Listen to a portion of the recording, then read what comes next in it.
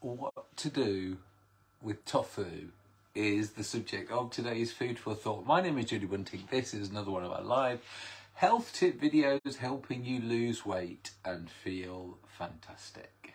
Now, you can see here, we're in the kitchen, guys. You're going to be joining us for a little make-along.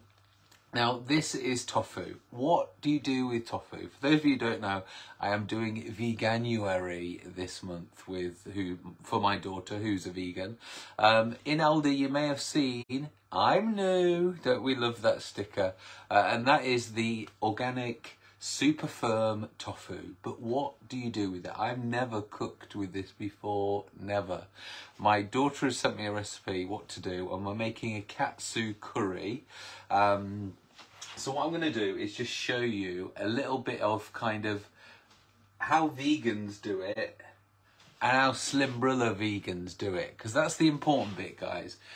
Vegan food is not that healthy because it contains a lot of processed stuff.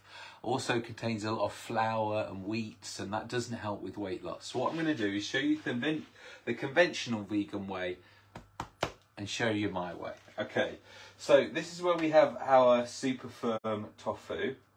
Now the conventional way would be to use breadcrumbs. So here I've got the Bosch kit.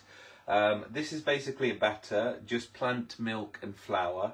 And then we've got panko breadcrumbs and spices. So that is going to taste amazing because it's in batter and it's spicy. You know, it's going to taste great. But mine is going to taste just as good. So what I'm going to do, instead of putting it in batter, I'm going to roll mine around in some coconut oil. So I've just popped that in the microwave to melt that. And then I'm going to dip mine in chia seeds. So again, it's going to give it a nice crunchy texture. If you don't like chia seeds or you want something a little bit more adventurous, you can also roll it in desiccated coconut. So again, it's going to give that same lovely crispy texture as if you were eating KFC. And then what we're going to do is to pop them on the baking tray. And we're going to bake them. And again, just to show you the serving. Now the katsu curry, for anybody who's ever made a katsu curry sauce, it basically is onions, carrot, and a bit of coconut. Okay, so that's all that is. I'm not going to bore you with that. But I just want to again show you the example here. My daughter needs a lot more calories than me. So she's having regular rice with a little bit of quinoa, sunflower, and pumpkin seeds, and I'm having cauliflower rice. So I'm literally halving the calories in my meal just by having the cauliflower rice.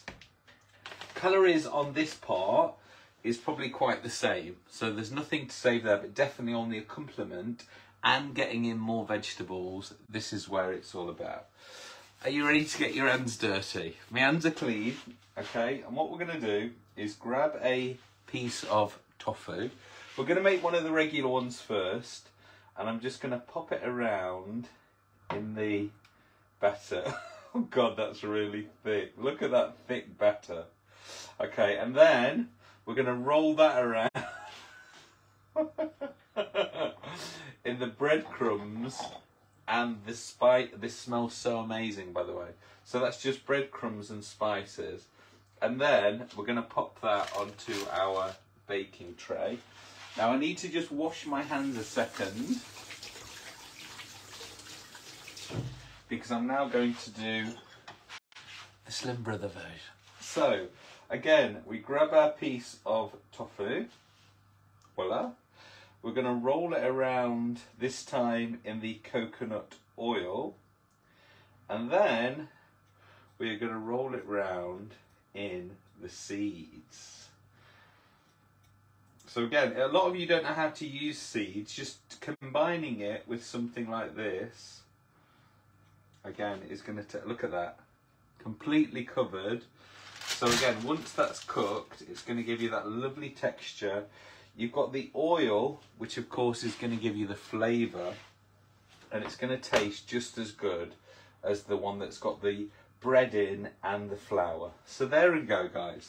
Those are my bases for my katsu curry. I'm trying not to spill it all over the kitchen. So for more veganuary tips, watch this space.